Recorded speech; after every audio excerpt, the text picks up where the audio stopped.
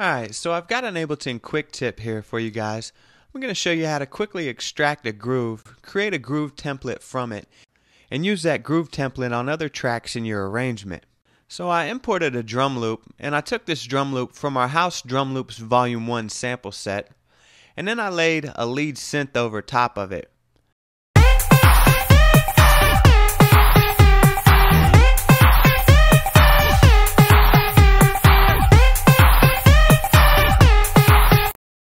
Now the problem I'm running into is that I quantized this lead synth to a 1/16 grid at 100%, and it's a little too rigid for the drum loop. It doesn't quite sync up well. So what I need to do is extract this groove information from this drum loop here, and if I just click on it and drag it into my groove pool, Abletone will begin to extract this information. So you can see now it's extracting.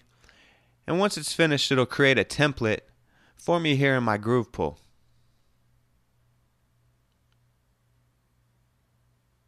Now I'm not going to cover the parameters of the groove pool too much in this video because I have that coming in a later video, and that's kind of a whole nother monster in itself. But you'll see my groove here, and what I want to do is apply this groove to that synth lead. So if I just click on my clip here and I scroll down to my clip editor, there's groove, and then there's a drop down menu. So I just click on that drop down menu and choose my groove template. So now that groove is active.